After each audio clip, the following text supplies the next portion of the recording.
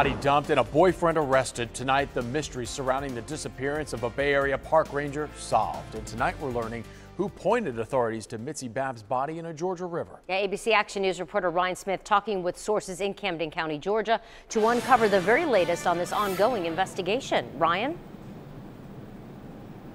Babb's boyfriend, who was named a person of interest in her disappearance just this week, told Florida officers that he would be wanted for killing his girlfriend. Tonight, his neighbors here in downtown Tampa telling me they are in shock by what he told investigators next.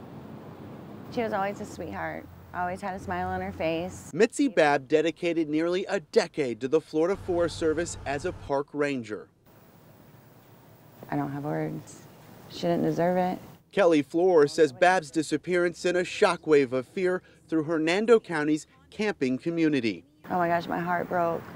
And I was praying that they would find her okay. But today, Georgia authorities tracking Babb's body to Camden County. And we've uncovered Babb's boyfriend, Jeffrey Morrison, knew exactly where they needed to look. According to a Camden County Sheriff's report, Morrison told officers, quote, he would be wanted for killing his girlfriend, and the body would be found in the river near Exit 7 in Camden County. It's unfathomable, really. Neighbors who live in Morrison's downtown Tampa apartment building say he always appeared friendly. He always had a great smile, easy to talk to, and he seemed really genuine, simple guy.